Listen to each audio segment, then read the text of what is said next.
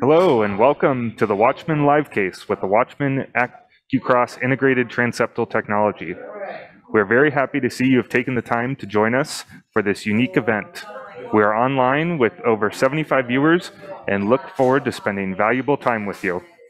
We thank Dr. Waggoner and the rest of the team here at Tucson Medical Center and Tucson, Arizona for their hospitality to welcome us into their lab. The structural heart team has developed a customized treatment strategy, which they will demonstrate today, showing you the unique capabilities of the AcQCross system as an integrated solution that's compatible with Watchman sheaths with the goal of reducing procedure time and increasing safety. To benefit fully from this AcQCross live procedure event, we ask you, our live audience, to actively participate in the event itself. To do this, we recommend using the chat function on the right of your screen. You can pose all of your questions or remarks that you would like to be discussed in front of the audience. As our moderator, I will pick up these questions and bring them before Dr. Waggoner at an appropriate time. Participant interaction is very valuable for an online event, and therefore we kindly encourage you to contribute with any observations, questions, and/or remarks. Please note, making recordings or screen captures during this event is not permitted. Also, we kindly inform you that our operators and moderators may discuss or present information on Acutus medical products that may make product claims or use techniques that may not have approval or clearance in all regions of the world. Before we go into our live case, we will begin with Dr. Waggoner discussing the AcQCross Watchman integrated transeptal and his experience with the device. Good morning. I'm Dr. Thomas Waggoner at Tucson Medical Center, P. Martin Vascular, Director of Structural Heart, the Structural Heart Disease Program Fellowship, as well as Cardiovascular Research in the Fellowship. And I'm here to talk about a transeptal technique using integrated Watchman as well as the Acutus system. So we're excited to bring this to you, and we're going to go through a few steps here how we proceed with this. So the AcQCross Watchman integrated system, it's been revolutionary for us at our cath lab here in Tucson Medical Center. We were very excited about this. And just before I jump into it, I'll give you a little bit of background about our program. We are currently the top global enrollers in Champion-F, which is the low-risk Watchman trial. So we do quite a few Watchmen. We're actually just done over about 1,100 to date. We are in protected TAVR and wrapped that trial up. We're second national enrollers, third globally. We were third national enrollment in the RESTORE-EF clinical trial using the Impella device. And we are in early feasibility studies using mitral, tricuspid, and aortic. Overall, we were the #2 busiest MitraClip program in 2020 in the US during COVID. So that's a little bit of the background about our program. We're going to move forward and talk about how many transeptals we do, which is about 20 a week and over 1,000 per year. So a very high volume transeptal puncture program with LA closure and mitral and early feasibility study devices. So stepping back, looking at the atrial septal anatomy, looking at the REO and the LEO views, you always want to understand where your fossa valgus. I think that's very, very important. As you drop down from your superior vena cava into the right atrium, you'll feel two separate bumps.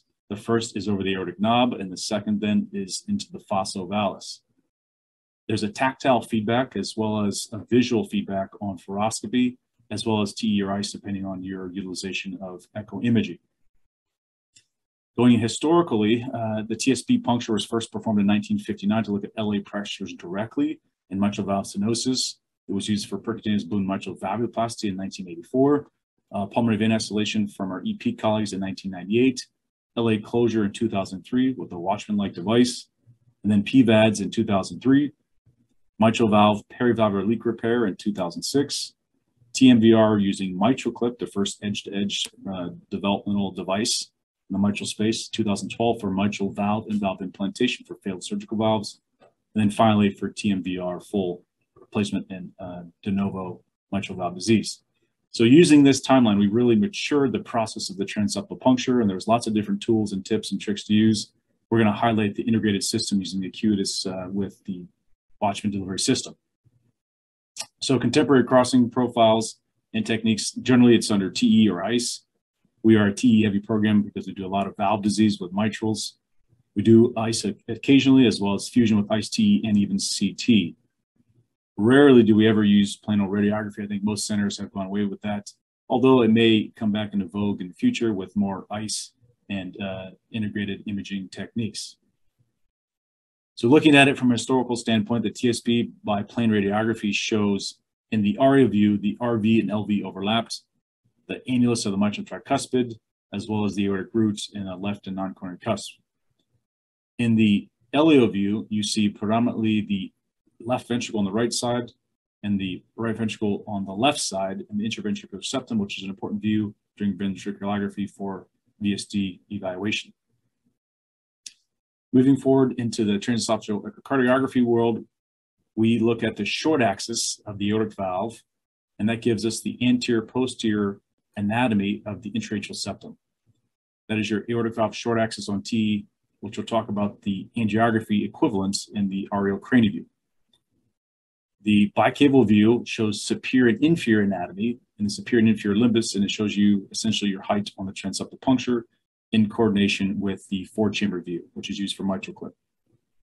So here's a 3D iteration of the right atrial view looking on FOSS. You have your SVC at top at noon, you have your intraatrial septum, and then your fossa valves right in the center where the small yellow circle is. Your station valve is on the bottom right, and your aortic valve, you can appreciate usually the non-coronary cusp as it comes together with the the intraatrial septum. So that second bump you're going to feel is into the fossa valves. Here's a 3D rendering of our tenting during our transeptal, which you can appreciate on a nice 3D image cut from the surgeon's view on the right atrial side, puncturing of the intraatrial septal catheter into the fossa valgus, and then finally crossing. So typically we see the left upper image here where we puncture, we cross, and have a nice smooth intraatrial septal crossing.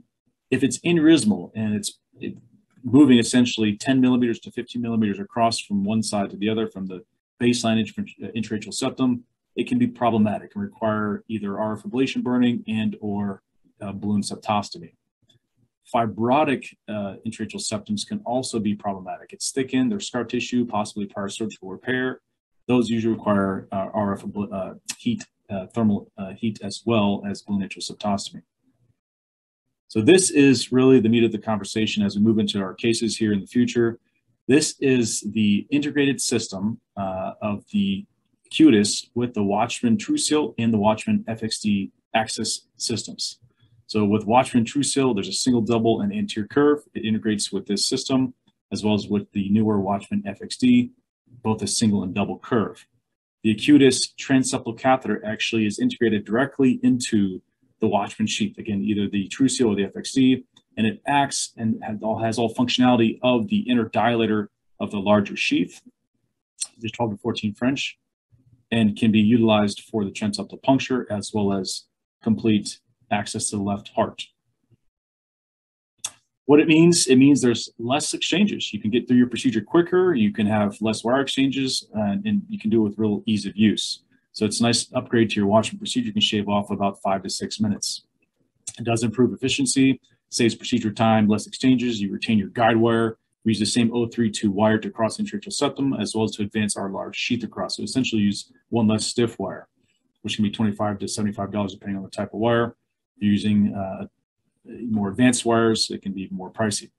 It really does optimize the location. I'll talk to this point in just a moment, and I believe it probably enhances safety with less exchanges, less risk of complications in intraatrial septum. We are ballooning the septums less. We are using less RF energy to burn the septum. In fact, with this integrated system, we've not had to balloon or use thermal heat across any intraatrial septum so far. So this is what it's about. Really, if you look at the steps for the insertion of a large bore dilator to the transseptal puncture in our standard workflow, it takes about 9 separate steps with at least 1 or 2 wires. With the AcQCross transseptal workflow integrated into the Watchman delivery sheath, we shave that down by about 50%. So down to about 4 to 5 steps. Again, improving workflow, using less wires, and likely it reduces risk of complication, having fewer exchanges across the intraatrial septum.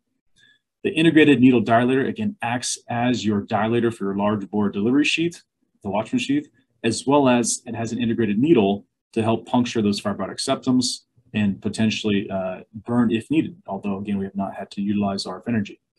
And limited case series, about 41% of the time, you have to reposition your TSB catheter for standard transseptal puncture techniques.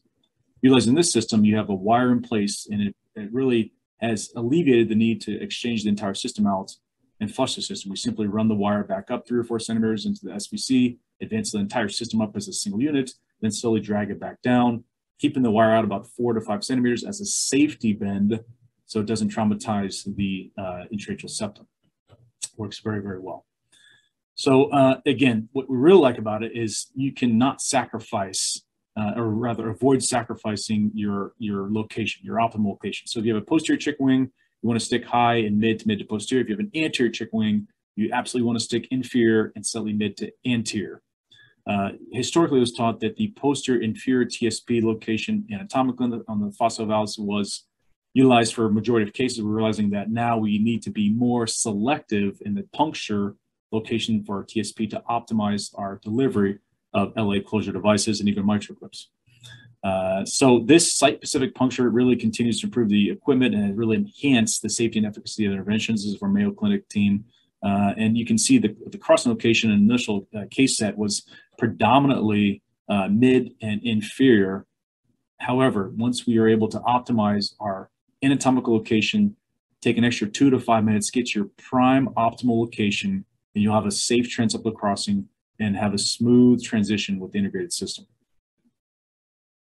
Again, not to belabor the point, but it really does reduce exchanges, and you can get through your transeptal safely in about 2 minutes using this technique. There's a spring tension safety needle. If you need to burn, you have your RF port aligned as well. And I think we've really cut back on costs as well using only the single 032 wire. It's been very efficient, both with either the mechanical delivery of the system or RF.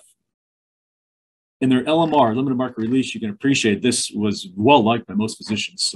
27 cases, 6 physicians, a 4.5 star rating out of 5. Again, ease of use, repeatability, safety, and efficacy have all been hallmarks of this transeptal system, particularly with an integrated Watchman delivery system. Comparing it to other devices that are out there, I think, again, retaining your guide wire is critically important. Using a single guide wire rather than multiple guide wires, the ability to have burning capability and RF if you need it. It's very versatile. And I think the safety profile using a single integrated system really can improve the outcomes of your transeptal puncture. The why AcQCross integrated, I think, as we just alluded to, reduce further exchanges by leveraging the Tucson FXD Watchman delivery platform sheaths with this transeptal, utilizing the inner dilator of those standard commercial sheaths with an AcQCross transeptal puncture system really has been the hallmark of our Watchman program in the last couple of months with this integrated system. There are a couple of little tips and tricks using the wire pullback technique. It will help the system drop into the fossa valves. I think this is a very important technique. As you withdraw the system, you keep your wire out 4 to 5 centimeters, and it will help straighten the catheter. When you pull back, it bends the catheter, and it really allows you to have a more safety net as you enter the fossa valves without causing trauma or lacerating or renting the intra-atrial fossa. You can redeploy the needle if you need to fire the needle. If you do have some resistance, we found that gently withdrawing the system, counterclocking, and then clocking the system posteriorly from an anterior location really will help you be more coaxial as you advance the system into the left upper pulmonary vein. Other tips and tricks we find very helpful is that you ensure that the back of the system is locked into the integrated AcQCross and TrueSeal FXD. You ensure that you have your flush port in line with the electric port of the AcQCross system. Again, we've not had to use RF at all for these integrated systems. It's been a nice, advantageous addition to the procedure, shortening the time, and again, using less wires and struggling less of a TSP. You hold the sheath with your left hand, and the AcQCross is built as a unit, and you push them together with your left hand, advance the entire system, and then you can advance the wire after you fire the needle with your right hand. It's a very ergonomic and natural feeling as you try to cross this large bore system with a single pass. So further tips and tricks, you release the needle prior to pulling the guide wire back. We want to avoid guide wire catching on the needle, so make sure that you do release the needle as you withdraw the guide wire. We use the needle just for transeptal puncturing and also for support as you cross. And you can use a 16-French short sheath if you have trouble with the tortuous iliac vein, again, which we have not had to utilize in hundreds of cases. So I do thank you, and we look forward to our upcoming live case, and we'll talk more about the integrated AcQCross Watchman TrueSeal. Thank you very much. We're back in the cath lab and about ready to start the procedure. Just a reminder, participant interaction is very valuable for online events, and we encourage you to contribute with any observations, questions, or remarks. Please use the chat box on the right of your screen for said questions, comments, and remarks. Finally, before I hand over the microphone, I'm honored to introduce you to Dr. Thomas Waggoner, who is the Director of Structural Heart and Cardiovascular Research at Tucson Medical Center and Pima Heart Physicians. Dr. Waggoner, the stage is yours. Excellent, guys. Thank you so much, Trey. Welcome to Tucson. We have a great case today using a AcQCross integrated system with a Watchman FXT. We're going to do some Watchman cases live. I want to introduce my team. The most important thing with anything you do in structural heart and cardiology in general is the team around you in the cath lab. So number one right in front of you is Lex. Go ahead and wave to the camera, Lex. Straight ahead. We have Ani. We have our phenomenal imager, anesthesiologist, Dr. Paul Song up front. We have James from AcQCross. We have Emily Horner, who's the backbone of our Watchman program as our coordinator. So really appreciate your support, Emily, and I'm glad to have you join us today. Thank you, sir. Absolutely, guys. And we have Dr. Vikram Prasad, our fellow, who will be joining us here momentarily. And so what we have here is an 86-year-old lady who had a prior TAVR. She's going to get a commercial Watchman. She had a couple falls and is high frailty risk. So we're going to go through our usual routine and show you a couple little tips and tricks on the transeptal integrated system we have here with AcQCross. So we do our standard access, ultrasound guided needle access. Pretty standard. We do FSCAI now, and I think this has been really helpful with getting patients up in ambulatory in a short period of time. So we're going to go ahead and get started here in just a moment.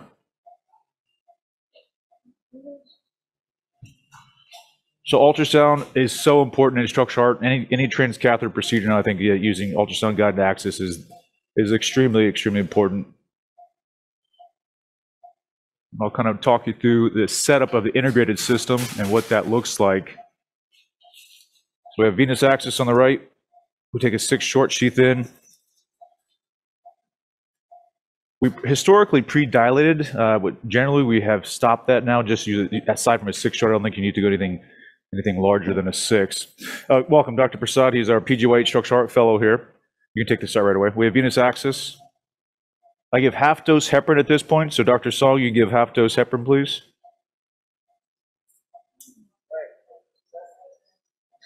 So we're going to run a 6 short sheath in just to dilate. Again, nothing bigger. We'll post close with a 9 French sheath and a FSCAI MVP.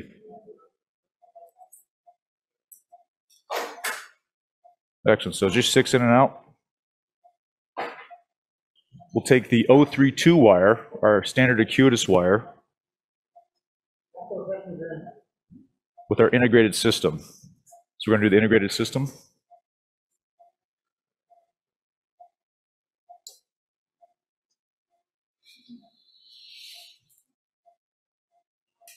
Good.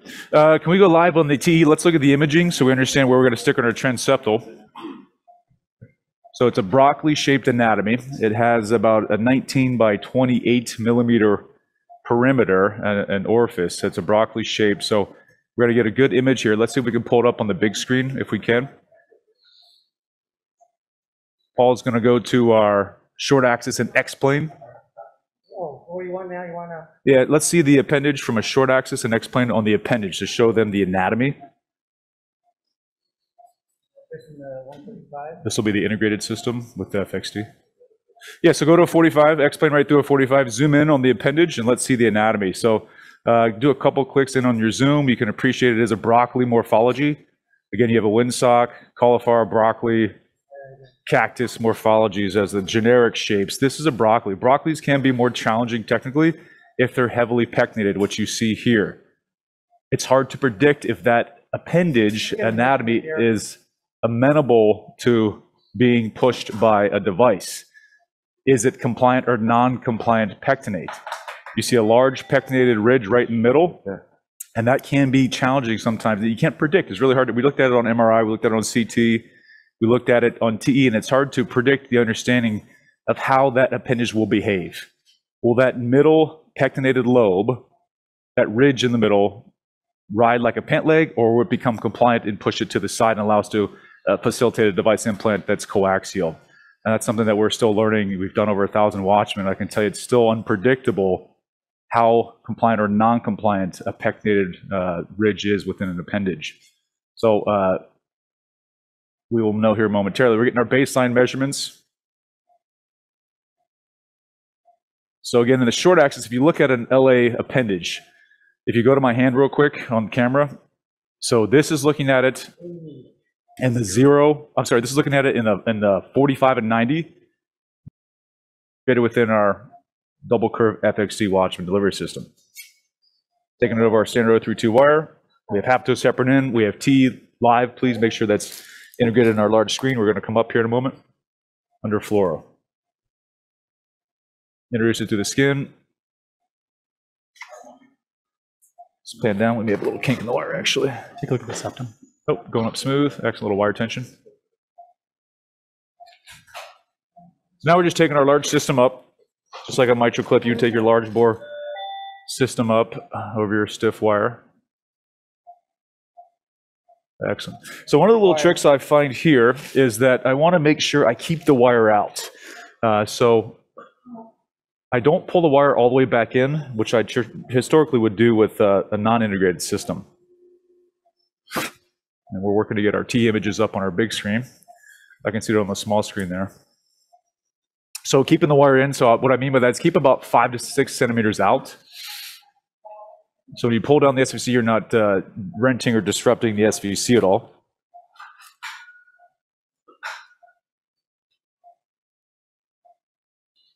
All right, and then we're going to come down. So I'm just going to zoom in. There we go.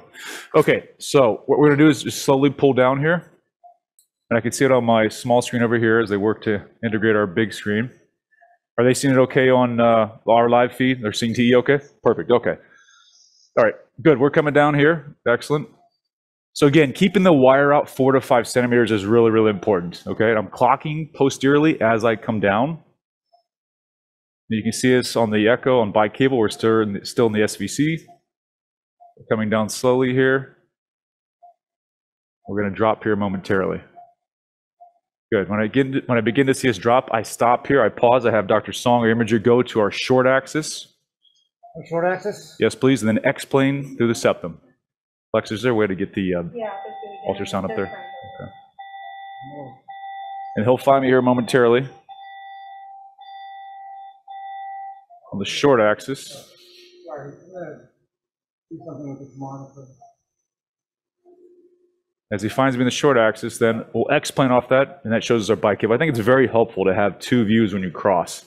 I love finding myself in the bi-cable, pulling down, getting our mid-stick. We're going to go mid to inferior. This is a slightly anterior component to this broccoli. And then I'll go to an X-plane on a short axis. That's very helpful. There's our wire tip there. You've got to have it up there. Okay. I'm going to counterclock a little bit. I can see her posterior on the ultrasound. You've got to have it up there. Good. I'm going to pull the wire back slowly here when I'm in a comfortable spot. Excellent. And now go ahead and X-plane for me, Dr. Song. Not finding. Yeah, try there. Should be a tent there a little posteriorly. Good. And drop your X-plane right to the tent. We do want to stick a little inferior, mid to inferior. Actually, we're high there. You can see that. Yep. So we're going to pull down the same position. I'm going to come a little more anterior.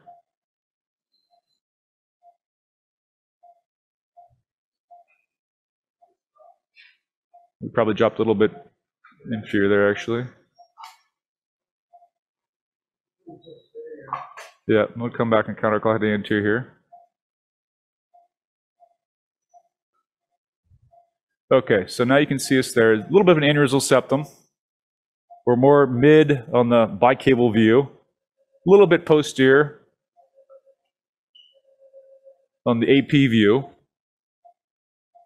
I think the most important, we'll pause here just for a second to make the audience very aware, acutely aware that your transeptal puncture is the most critical component of a transeptal left side intervention, whether it's a Watchman, amulet, new device in the LA appendage, a mitral tier, a TMVR valve and valve. Any left sided structural procedure is really predicated upon an accurate anatomical transeptal puncture. That's really, really, really important.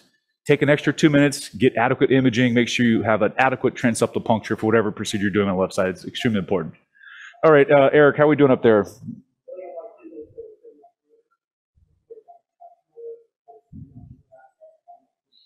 So we're slightly inferior, slightly posterior. Put a different screen up and then put it back.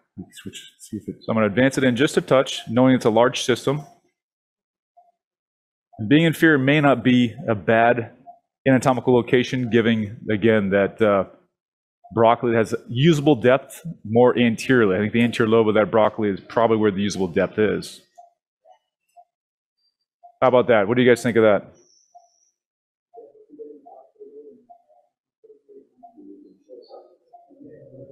Progress on the short axis towards mid.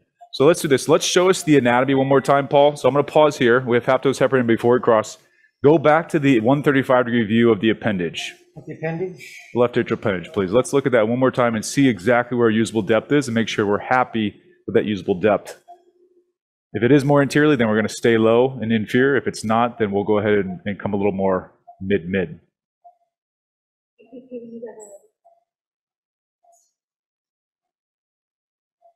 There you go. Go ahead and zoom on the appendage.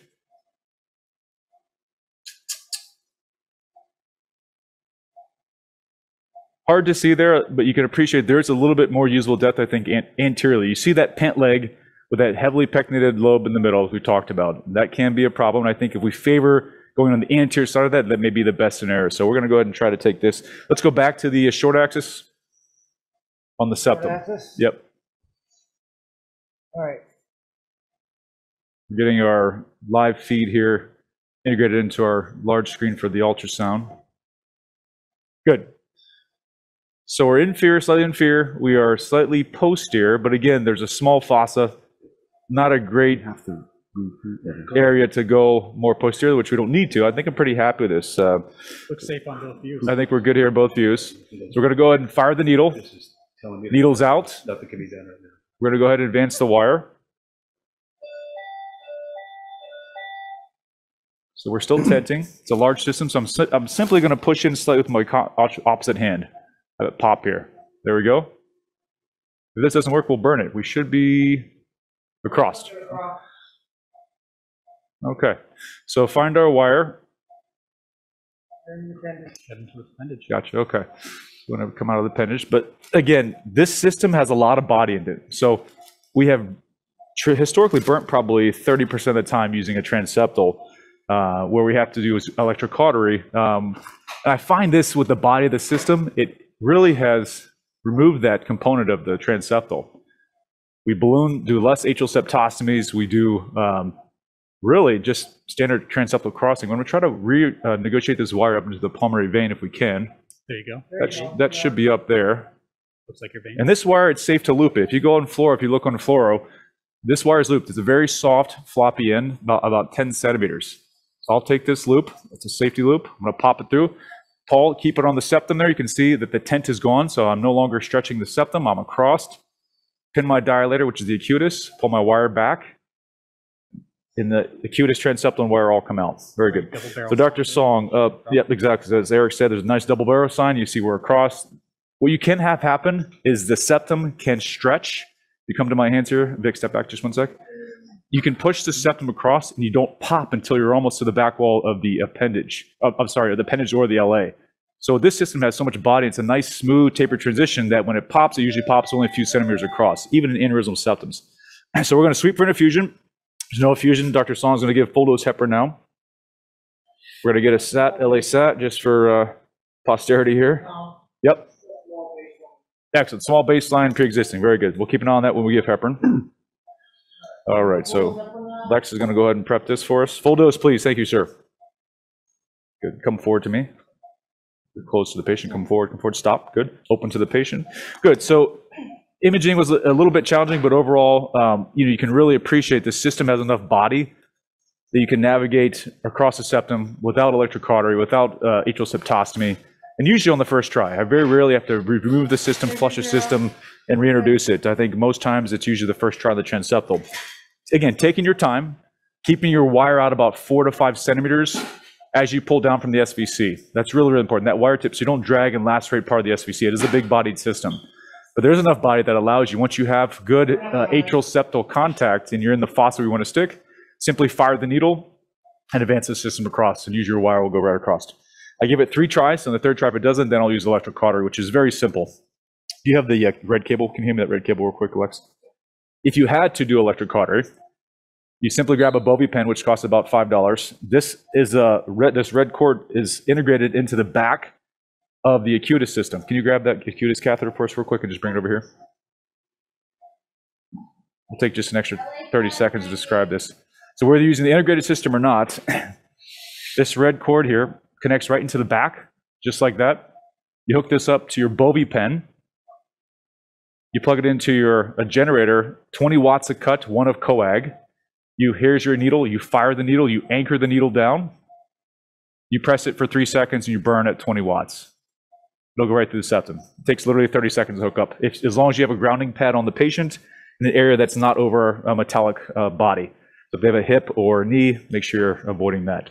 Excellent. So we'll take the pigtail next. We have our LA pressure. Here's a 0 on LAP. Here's your 0. Grab the pigtail next.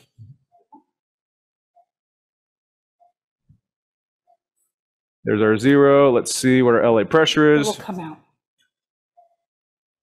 So we're looking around 7, 8. So Dr. Song, you can give a little volume. At least we'll give a half a liter of volume at this point. We're around 8 to 9 on the LAP, and that's really optimal. You want to be above 10, right? The left atrial appendage is a super compliant structure. We've done porcine models with our fellows last year. If you're dehydrated, it'll shrink down, right? When you're fluid overloaded, it will expand. It can do that immediately, okay? So you want to make sure that you have a very plumped up LA, your LA pressure 10 at least, okay? And if you're overhydrated, if you're in heart failure and you have diastolic dysfunction, your LA pressure is 25, you also want to be cognizant of that, okay? Those are patients that I will actually diurese for the next 6 weeks. I'll send them home on their OAC, their low-dose aspirin, and 40 of Lasix to make sure that LA has positive remodeling, so the appendage has positive remodeling around the device, and there's no gap that can form it, particularly if they have MR. If they have 2+ or greater mitral regurgitation and elevated LA pressure, I will diurese those patients to ensure that that device does not have a late leak. So now we're going to advance our pigtail. Thank you. Beautiful. If you watch it, it'll go up here above 10 here the next minute or two with some volume. It's not a delayed response in most patients, even with diastolic dysfunction. We're going to hook up here to our syringe and pull back. Watch your big screens for me, please, on the monitor. Just pull that Philips screen back. So we come to our home view, which is REO 25, caudal 25. You can get this off, it can be derived from your CT. But what I do is just go to this every time. This is my go-to. This is my home view, my feel-good view. I know what I'm expecting to see in this view. It's predictable. I base my measurements and assessments off of this. This is the equivalent of the 135-degree view on TEE. So again, for the fellows here, Dr. Prasad just got started with this last week. He's our PG White fellow doing structural heart with us this year from Thomas Jefferson. So welcome, Dr. Prasad. The REO caudal projection is the equivalent of your 135-degree view on TE. Your REO crani is equivalent to your short axis on TE. Those are really the only 2 images you need to understand with the LA closure. All right, so we're going to advance our pigtail. Good. Dr. Song, see if you can find us on TE here. We're going to zoom in to 27. That's our working view. This is great. You can see her nice TAVR, which usually works as a nice landmark. She has a prior LED stent. That'll all be very helpful with anatomical markings of when to and where to implant the device. Okay, very good. So let's find this here on TE. Go ahead, next plane. Looks like we're there. Give me a little puff. Good. Exactly what we expected, right? It's a broccoli with an anterior chicken wing component that likely is where the usable depth is. So we're going to do our injection all primed here. Yep. Here we go. Start slow. The small, thin structure there. Good. And fill. So nice left atrial angiogram. You can appreciate it's a broccoli, and you can see the filling defect that we thought we saw in CT right around 2 o'clock, just below the pigtail. That is not thrombus. That's not a filling defect. We confirmed on T. That is, in fact, that pectinated ridge that is acting like a pit leg right in the middle. And that'll look like a filling defect 9 times out of 10 on CT. So I'm going to pause it here. Eric's going to go ahead and trace it so we have a nice reference for implantation. There's our mitral washout. There's the posterior lobe of the broccoli. Draw the indentation. Yep, he's going to draw that so we know that there's a ridge there. And there's our anterior lobe of the broccoli. It's a true broccoli with an anterior and posterior lobe. He's going to draw where we think this is going to land. So if you can focus on the delivery system, it's 5 centimeters. The diagnostic catheter is 6 French, it's 2. You guys, yeah. And our pigtail's 10 millimeters. So 5 millimeters for the catheter, delivery catheter, 2 millimeters for the diagnostic, and 10 for the pigtail loop. So looking about 28. 28. So we had 29 on CT, and we have 28 by fluoroscopy. And on TE, what did we get, Dr. Song? 2D max was 19. 19. Likely that was probably only one of the lobes we were catching on TE, would be my guess. Paul, can you go to the 135-degree view again? And let's do one final measurement. You guys can draw an ACT. Yeah. Based off angio and this CT report, it looks like leaning towards that 35 device. 35. I think that was our plan, is a 35. Correct. Yeah, yeah. Good, good, good. We'll just do one final image on TE to confirm. And again, TE, again, using your hand as that model. Knife edge, 45 and 90. Open hand is 135. Again, so here's 0, 40. Yep, there's 0, 45, 90, 135. You open it up in the 135, and that's really when you should measure, what you should base your measurements off on echo. Is a 135-degree view, because you'll only measure one of the lobes, either the superior anterior lobe or the posterior lobe, usually in the short axis, 45 or 90-degree view. All right, Paul, how are we doing? So A lot of dropout here. a lot of dropout on that 135. But I'm pretty comfortable with where the pigtail is and where we're going to deploy. So I'm going to take this sheath up. So I'm pinning my pigtail with my right hand, loosening up my TUI. I'm going to bring the sheath in here. I'm going to park it right where I want it to end up, which is about right there. We'll keep the pigtail in just as a safety buffer as we're prepping the device. So based on the LA pressure, it was low, Eric. So for the rest of the team, the LA pressure was on the low side. It was 8 to 9.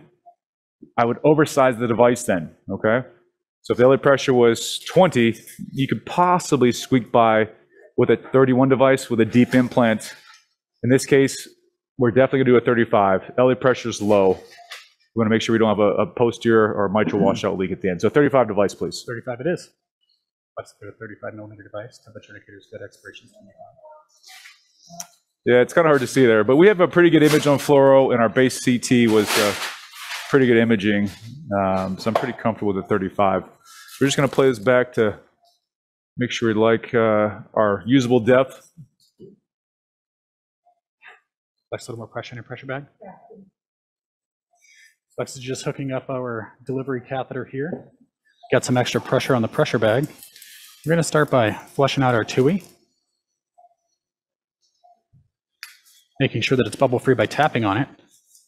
Closing down that TUI to a finger tight pressure, and then just tapping forward on the shaft of the device, making sure there's no air bubbles located anywhere along it. We're going to pull straight back on our core wire, ensuring that the device is pulling back and free, and then aligning the device with the distal marker band. Lex is just inspecting the entire device, making sure there's no air bubbles.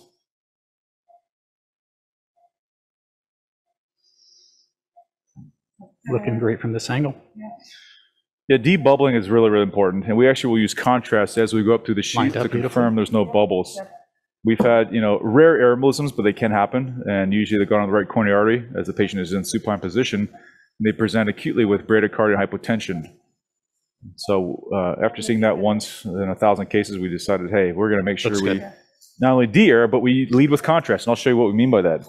So some centers do this, some centers don't. But what we're going to do, our guide is up in good position. I have a little counterclock anteriorly. I'm going to pull the pigtail out nice and slowly. That looks good. Alex is going to pull that. Dr. Prasad's going to hand me the device. It's like a great trajectory on angio. It does. I think our transeptal is good being inferior. We're going to do fluid to fluid here. Okay. Now we're going to switch from saline to contrast. I'm going to get it in here about 10 centimeters, tighten down the TUI. I'll wait for Lex to go ahead and fill it up with contrast. And we'll look for bubbles. I mean, micro bubbles you see are at least 50 microns when you see them on echo imaging. Yep. Good. Go ahead and fill. Looking for opacification of that sheath there, some contrast before the device. Good. Perfect fill. There we go. So now she's going to pause there, and I'm going to push it through as I advance the device. It'll go ahead and advance any bubbles and we'll catch them on fluoro. We'll pause, all set. Here we go. All right, Paul, coming up, 35 device. Correct. So here, once I get into the screen, you can see my device coming in on the bottom of the screen. I'm going to pause again, do a final look. No bubbles. Eric, you guys look good there. I don't see any bubbles. Good. Lined up nicely. Good. We have a nice trajectory. I'll pause here as well. You can see the trajectory of the catheter, right? So we stuck inferiorly. That's going to allow us to get that superior anterior chicken wing lobe of a broccoli. However, when I do advance it, it will begin to verticalize the catheter. We want to straighten up. So when I get about this point, I can feel the resistance. It begin to rise up, and I'll get a gentle counter traction going posterior.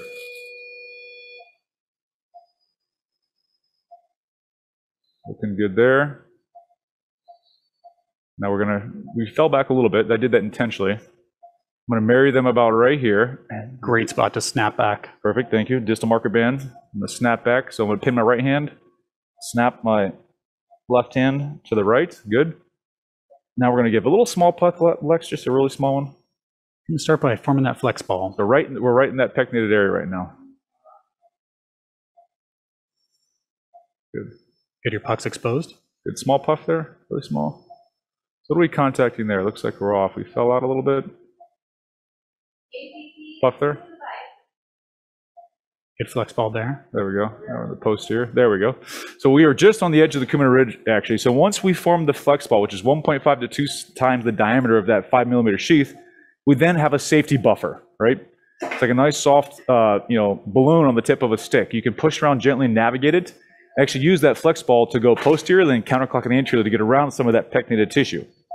It is a bit of a challenging case because the pectinated tissue, we'll find out here momentarily if it's very compliant or if it's non-compliant. I'm going to loosen up my TUI gently here. Dr. Song, can you go live again? Try to find that flex ball in the 135. We'll pause here. What was the ACT? 225. 225. Another 3,000, please. Yep. So generally we shoot for 250. 225 to 250 is acceptable. We want to be around 250 if possible. Dr. Song's going to look for us on that 135-degree view. Still getting some dropout on that 135, but as it's coming in, we can kind of see the flex ball aiming towards that anterior lobe that we were trying to get into. Excellent, good. All right, Dr. Prasad, why don't you hand that over there so she's not reaching around and she'll take care of that. Good, just small puffs here in a moment.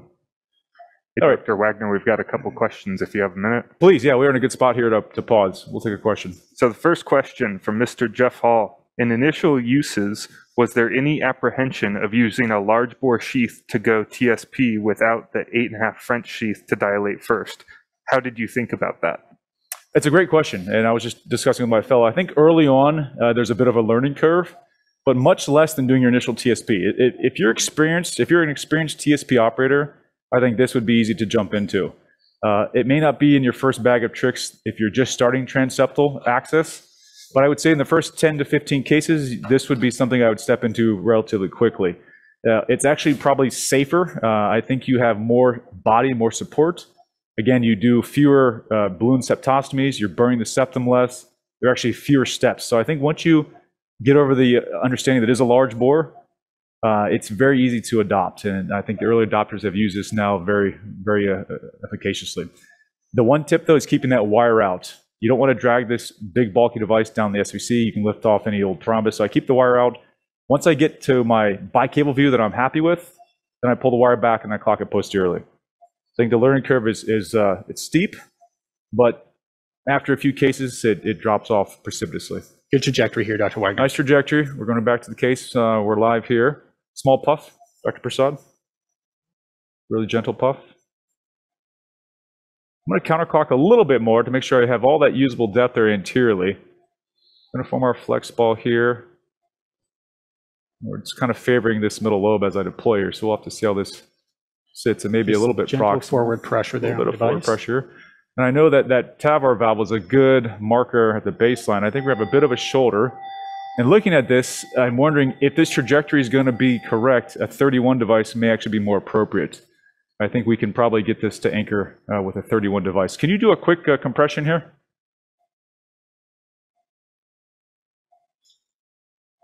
Eric, what measurement you have on fluoro or your baseline? 27?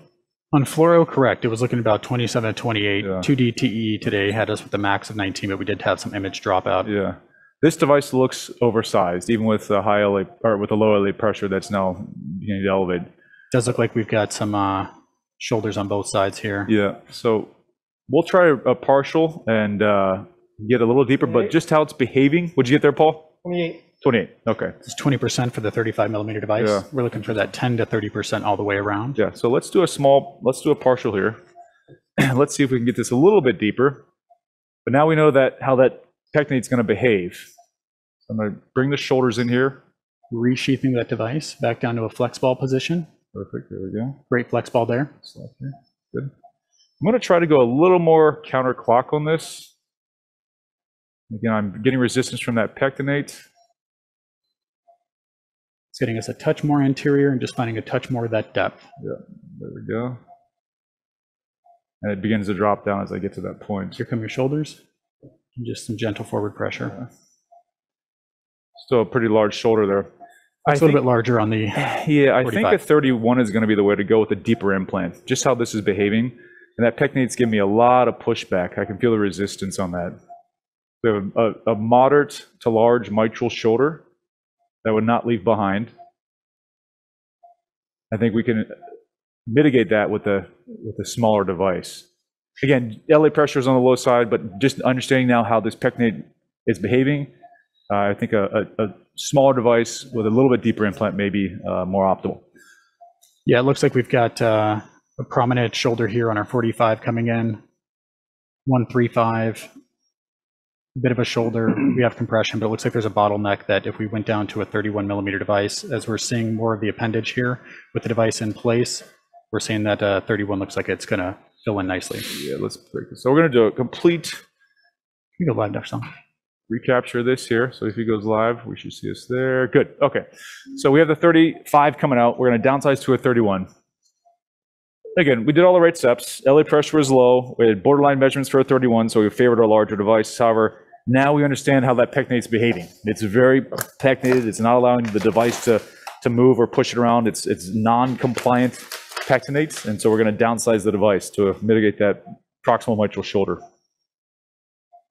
And it's very hard. It's very unpredictable until you actually Expiration 25. understand how it behaves with device contact.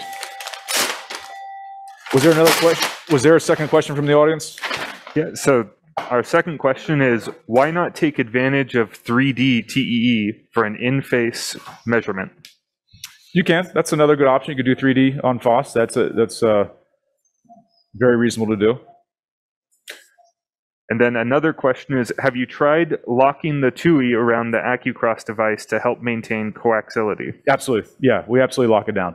So you definitely want to make sure you lock it down. You want to make sure the fin is on the inferior at 6 o'clock and lock the system together. Yes. There you go. Starting to drip on the TUI. It's important that when you advance the dilator, AcQCross dilator inside the FXD sheath, that you line up where the cautery cable plugs into the back of the dilator. It's kind of like a dorsal fin. You want to line that up with the tubing of the sheath to align the curve. Thanks, James. Yeah, that's a very good point. And then you can lock it in. That will lock together with the TUI there. Thank you. Here's a repeat ACT.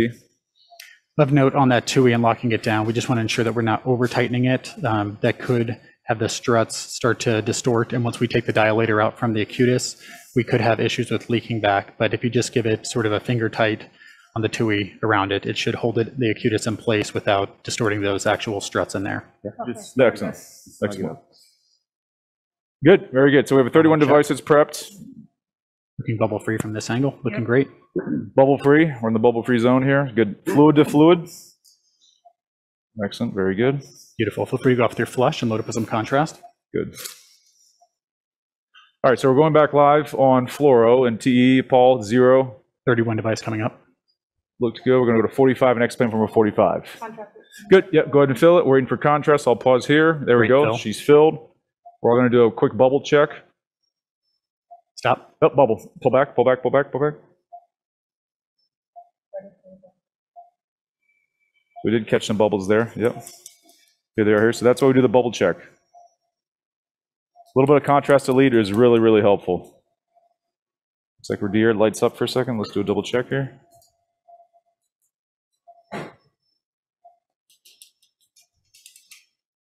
quick flashlight check. Looks good. Okay. Do take 2 here. All right, very good. All right, Paul, we're coming back up. So a lot of bubble there. So let's let that seal on TE, guys. There's a lot of air there. So let's give it a second, not overwhelm the system. Let all that clear. Again, if you see a bubble, it's at least 50 microns on echo. If you do have this sort of scenario, just pause, let a few cardiac cycles go through and wash it out. If you overwhelm the system, you can have a RCA infarct. You'll see acute hypotension, ST elevations, and bradycardia. Paul, we doing okay up there? Looks like pressure's been stable. She had a resting kind of sinus barrier to begin with. Good. Air's been cycled through. All right, good. So we're looking good here. Great, Phil. The device is leading a little bit. Yep. So I'm going to pull back just a touch here. Line that device with the distal marker band. Just make sure you have plenty of slack here because it's all integrated together. Great. Yep, good. All right, coming up. System looks good. Good. We're going to do our distal marker band marrying to the device here. So I'm going to pause, pin my right hand, unsheath it left to right. I'm going to form my flex ball here gently. System's now married up, going for that flex ball unsheathing. Excellent. Good, your puck's exposed, looking good. Good. Small puff there, really small puff. So we're caught on some tissue there. See if we can get around it. Great flex ball there. There we go. Should be around it there. There we go. So again, the same move. That pectin, I could feel resistance. We're kind of injecting right into it. Gently withdraw the system, form the flex ball, which is 1.5 to 2 times the size of the diameter of the sheath. Slowly clock it posterior, and then gently clock it counterclock anteriorly. That's going to raise it up and bring it more superior. Finding your flex ball in the 135 here. Liking that. I like the trajectory here. I'm going to go ahead and give me a small puff, Dr. Prasad. Really gentle puff. Good. We're against the back wall. But again, we're in a safety position with that flex ball. I'm slowly going to unsheath. I'm pretty happy with it here. As you're coming in at 135, again, we're having dropout, but from what we're seeing, that flex ball as it comes in, it's looking like it's got a nice trajectory here. Okay, let's see what this looks like. All right, we're deployed here. Getting a bit of a shoulder on the 45 here. Interesting. Let's show me that 135 degree view. So we're really getting a lot of resistance from that pectinate. It's a very pectinated appendage. We'll go ahead and just do a partial here, Eric, and see if we can get a little bit deeper. A little more interior, interestingly enough. Touch further to your flex ball. Great. There we go. Possibly a little more counterclock, get a little more interior here.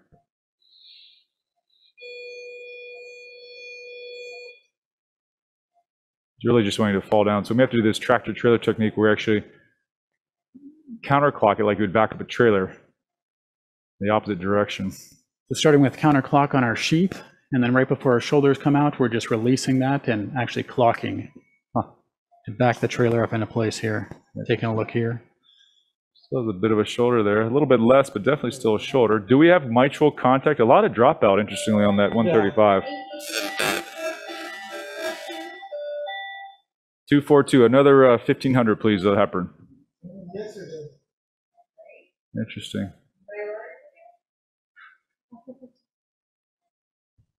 So one thing I like to do is look at that 135. If we have decent imaging to see, is there any room to go further in the appendage? Again, a very challenging anatomy. It's a broccoli with an anterior chicken wing and heavily pectinated with a ridge right in the middle. So far, the shoulder's less. It's tolerable. It's less than a third of the device. I want to make sure we have contact with the mitral side. That's usually where leaks are when we have undersized devices. Thank you. We have additional heparin going in. Very good. Let's do a little injection here, Dr. Prasad. So before we do anything else, I just want to get an understanding of where we're at based on fluoro, okay? Should get a crude measurement, pre-tug test here. Perfect. Looks like we've got shoulders on both sides. I'd like to see if we can find a little more depth here, but I'd like to see what we're looking at just compression-wise. Right, here we go. We're going to do an injection. Okay, go ahead and inject. All the way, fill. Good, okay. So fluoro there. Eric, there's our fluoro. I like the position of it. Again, there's shoulders, but if you look on fluoro, we're almost where we need to be.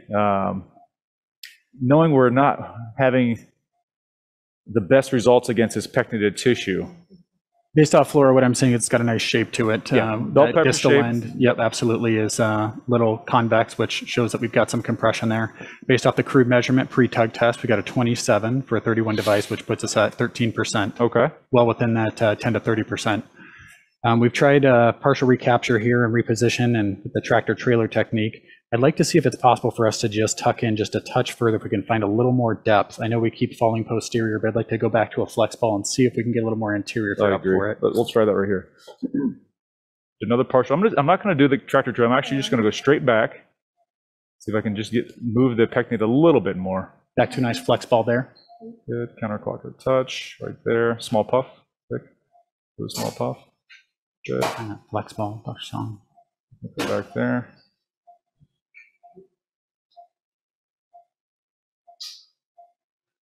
Again, just diving posterior. Early diving posterior, yep. So I need to go on the other side of the ridge.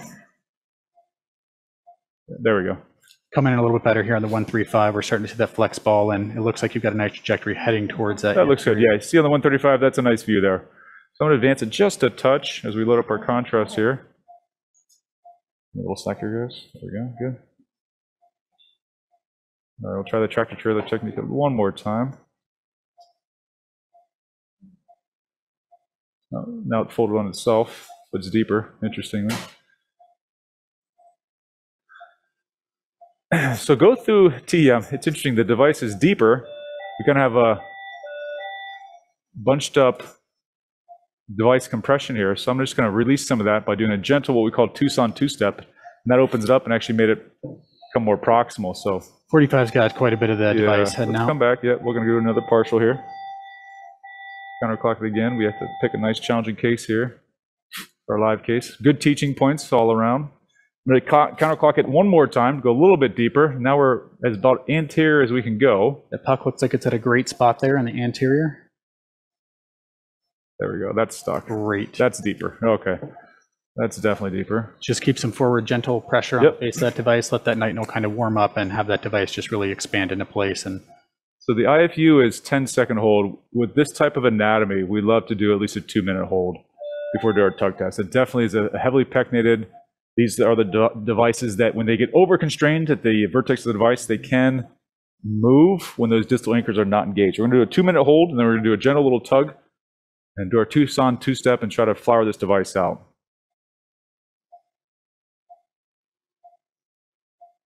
just want to investigate this mitral side of the 135 as it comes in. Looks like we're canted just a touch, and looks like there was a... I'm just going to do our little tug here to make sure we have... There, flower. Can you see it? It's settled down there. Okay. Do have a bit of wire bias there. We return back from the system. Beautiful. We just did a little, what we call our Tucson two-step. We just do a gentle mini tug, if you will. You just quickly, rapid fire 3 or 4 little tugs to open up and have the device flower out. I'll do it one more time. It's like a mini tug here.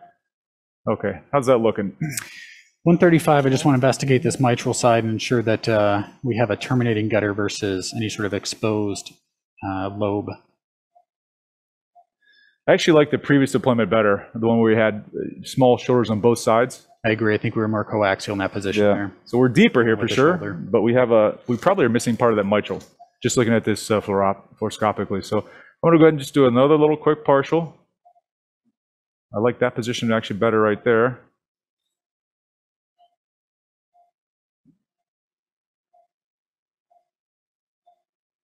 These little partials, just having the device kind of mold into the appendage. Again, still a little bit of a mitral shoulder. Do we have contact on the mitral side? Looks like we're improved from our prior position. Looks like still a possible gutter exposed here. Yeah, mitral gutter on the mitral side. Okay. Let's do one more here, then we may have to go with a different strategy. We have to go just a touch past a flex ball, reform that flex ball just to free us up from that pectinate. There we go. Beautiful. Just reforming that flex ball. Looks good. Gentle counterclock here. It's small puff, Dr. Prasad. Pretty small. Good. So we're on the superior side of that ridge, which is where we want to be. We don't fall down too posteriorly. Is it looking on TE? 45, we're back to having a bit of that shoulder. 135, it looks like we gotten better contact on the mitral side. Let's do a little puff here just to see where we're at. Ready? Go ahead and inject. So we have contact there, it looks like. Okay. Let's go through our pass criteria, just get a sense of what it looks like. So go to 0, 45, 90. Let's see what the shape looks like. You have a mitral shoulder. I think it's better than what it was.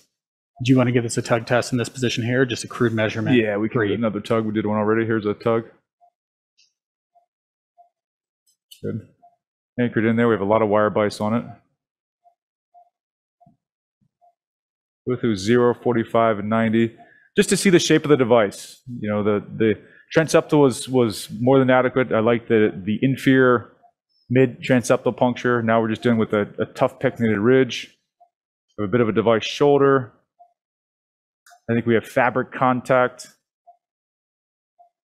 I think deploying it straight on, we had a bilateral shoulder, which is okay if it's less than a third. Sometimes creating that neo-ostium at the true ostium is more optimal if you're slightly proximal, rather than being deep and you create a neo orifice that can be a nidus then for DRT and a diastolic dysfunctional patient.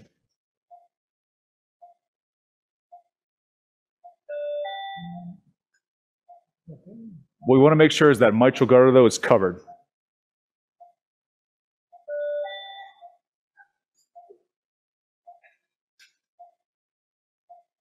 So what are our crude measurements there?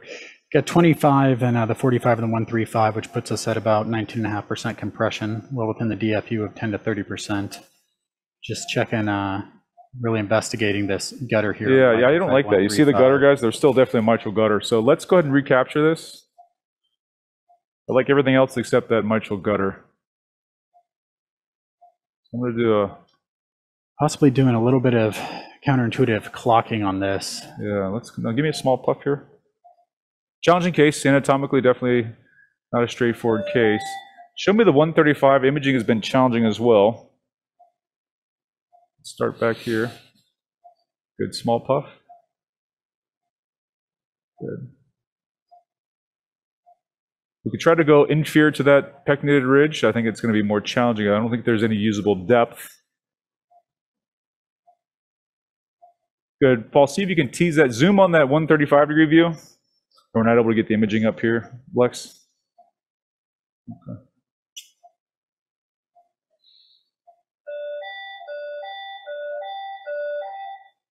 So again, I still think we're in the right trajectory. Small puff.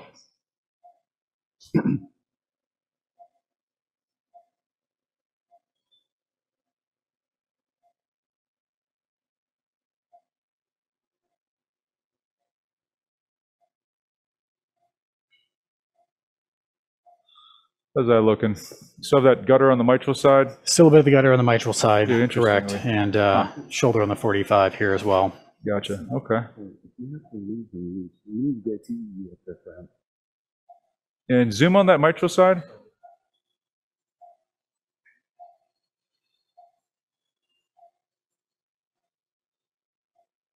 Yeah, challenging case. Definitely with the pectinate, we're not having our imaging up here is making it challenging as well. So can we look at a dedicated 135? Yeah, just show me a dedicated 135. All right.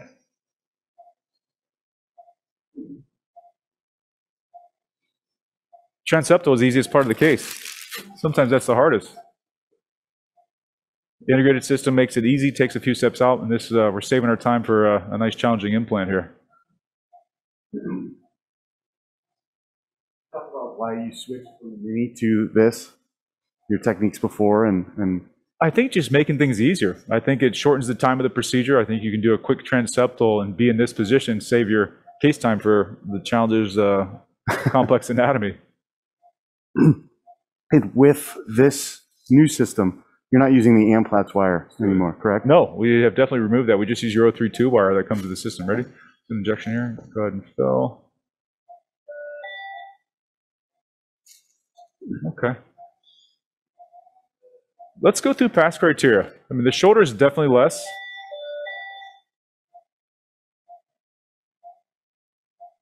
Imaging has become a little bit degraded here.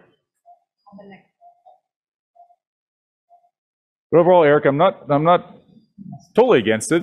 She's moving a little bit, guys. Yeah, I'd like to see how that mitral gutter that we saw earlier is looking with color on it. And yeah, on floor it looked tease out okay. I think more. we have contact on the mitral side. There's a small gutter, but I think it's definitely better than the prior one. Our shoulder's definitely improved, less than a third. It's tucked under the limbus side nicely. So I'm happy with that. Fluoroscopically, I'm landed where I want to be. I want to be just on the right side of the TAVR valve, which was my anatomical landmark in the REO 25, caudal 25 projection. So while we're here, can we do one more tug test, this most recent position, absolutely. just to verify that those anchors are engaged? Yep. Here's our tug here. We're going to back it up. We'll go live. Here's our tug. Very vigorous tug. We're going to go back. We do have a little bit of wire bias on it. It may actually correct itself, Eric, as we drop it down. That's possible. I agree. I think it's going to cant in our favor, if anything, based off the wire bias towards that mitral side on the 135. Yeah. Tug tests look great. Looked like there was no proximal shifting here. We'll grab some measurements and see what compression's looking like. That sounds great. And they need ACT. We'll get it just in a moment. We're going to deploy. It was 242, the ACT pre? 242. Okay, perfect. Get another 1500 after that. Excellent. Very good.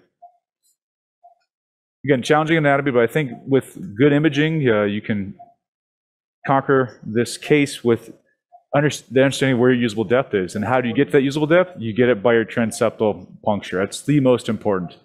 If we would have stuck slightly mid to high on this, we would be fighting ourselves. We would only be selecting the posterior lobe, which is too shallow to implant a device. So I'm pretty happy with our transeptal. I see we're very coaxial with our guide catheter. Our trajectory is angled exactly where we wanted to at baseline. There's a small mitral gutter that we're keeping an eye on, but I think it's okay. I think we have good contact there. I don't see any leaks so far.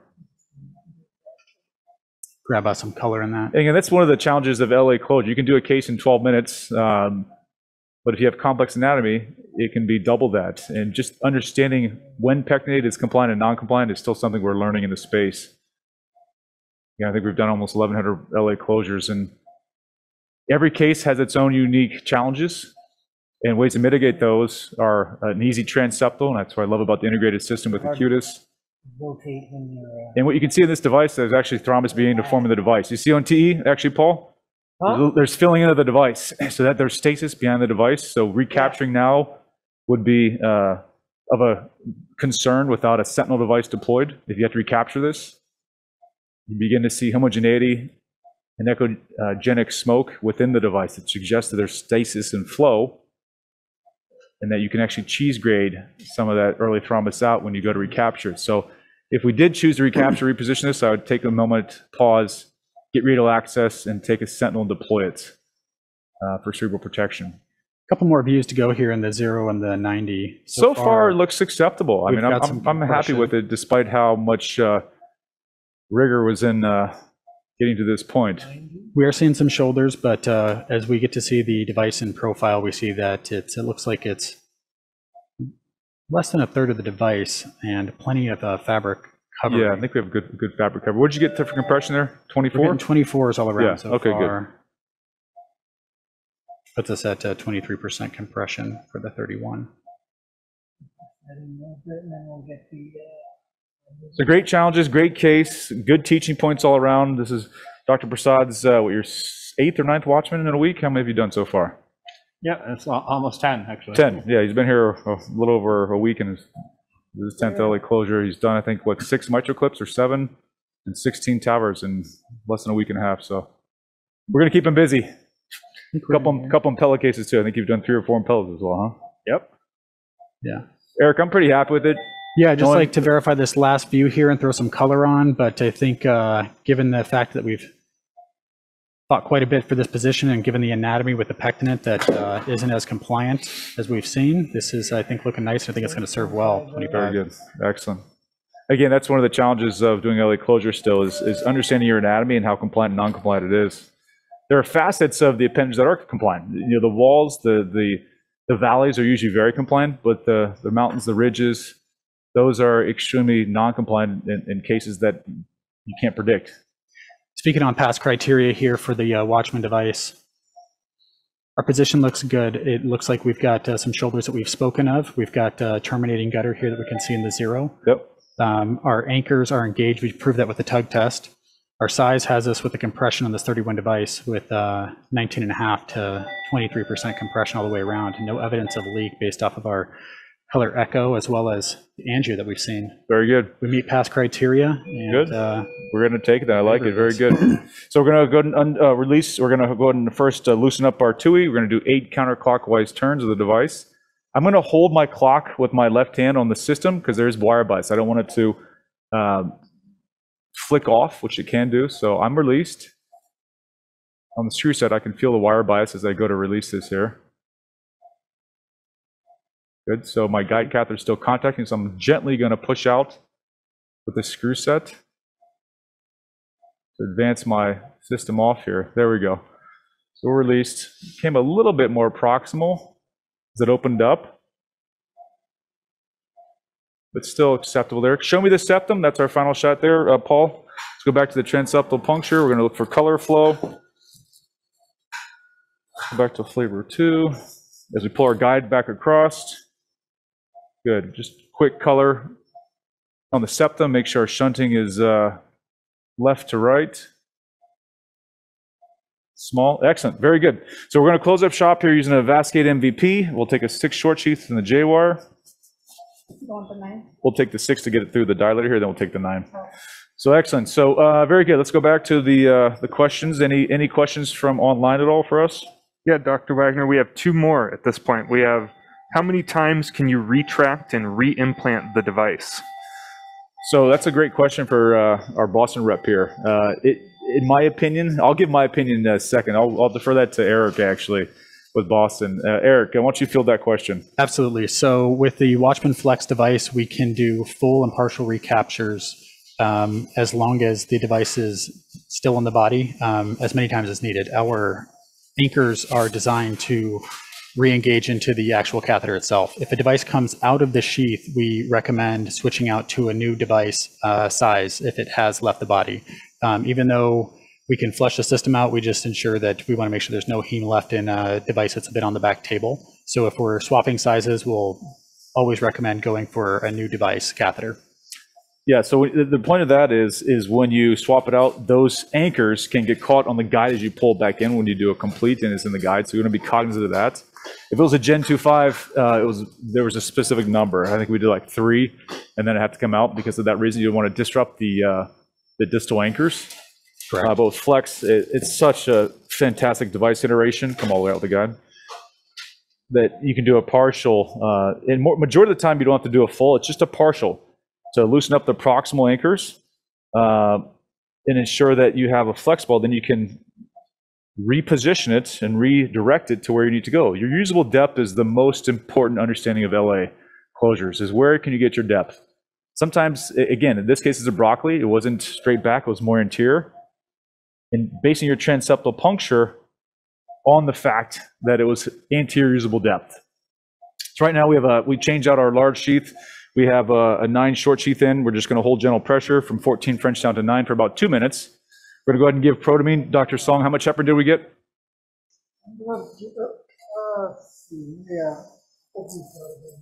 So we generally reverse with protamine. We'll hold it for 2 minutes with a 9 French sheath here.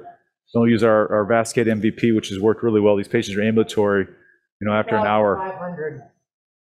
I'm sorry, how much? 10,500. So we're going to get 50 of Proti, please, and 20 of Lasix. We did plump up early pressure. Final was around 12 to 13.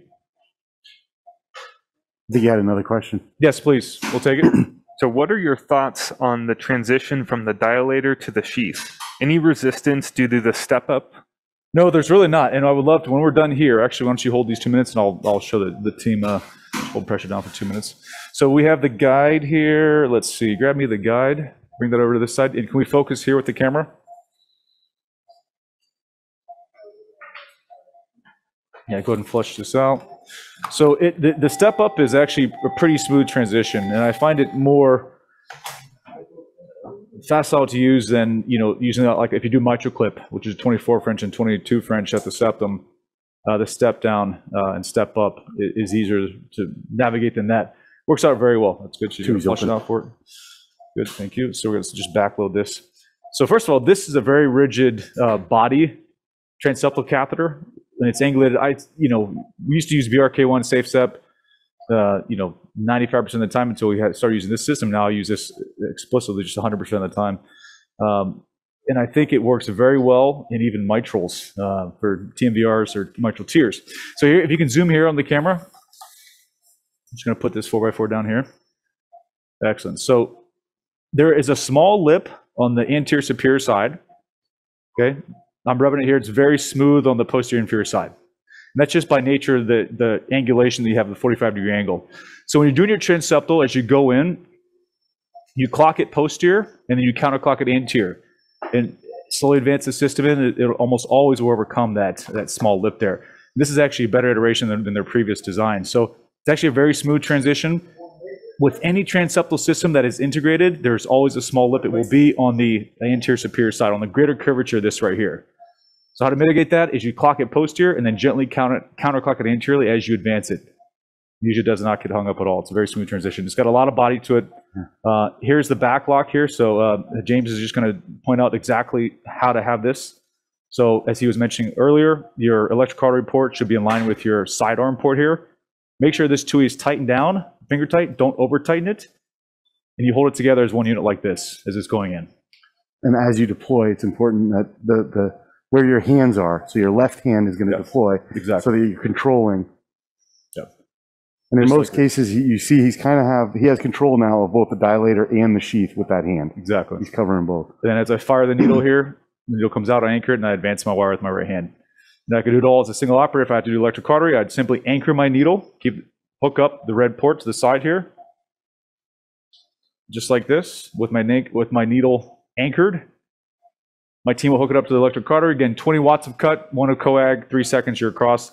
Advance your 032 wire, and you're across. Then release the needle. If you have a tough time after you cautery, if you do electric artery, you can keep the needle anchored as you're advancing, but generally I try to keep it retracted if you can help that, okay? Very good, excellent. Let's go back over here to the table. Dr. Prasad, I'll step right behind you here. So 2-minute hold here. We're gonna go ahead and take the wire dilator out. 50 protamine. Thank you much. Just going to pull a quick ACT for our closing.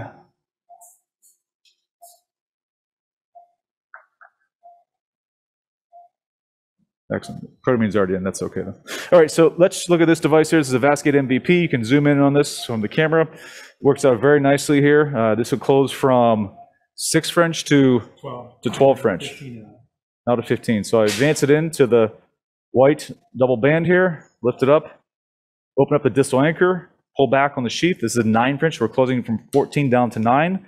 Pick the system up. Make sure we're coaxial here, not caught on a venous valve. Good tension here. You like that?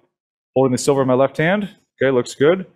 Advancing the orange down to the white up. Holding the green for about 15 seconds. So it's all extravascular. Great for reaccess. Great for large bore veins. 15 seconds. Now we're going to strip down the green here, just gently, stripping down the collagen. It's looking great, right? That's a 14 French hole. Close it down to a 9. You like that? We're going to close up our disc, gently pull it out, retract it. Our fellow here gets the honor and privilege of holding pressure here for a few minutes. But that's it, guys. Thank you so much. Let's go back to the main camera. I appreciate time today. We definitely had a challenging case, and we're happy to have our whole team here. The transeptal integrated system works very well. Again, that was the easiest part of the case. I think once you have done a few of just your basic generic transeptals, you can jump right into this after probably 10 or 15 cases. So happy with the results, and thank you much for joining us from Tucson Medical Center. Dr. Waggoner signing off. All right. I see no further comments in the chat box. Thank you to Dr. Waggoner and the team here at Tucson Medical Center for allowing us into the lab and to be able to broadcast a live case. Thank you to our audience of almost 100 members for joining this AcQCross with Watchman live event. We will close the broadcast at this time. Thank you, guys. Appreciate it.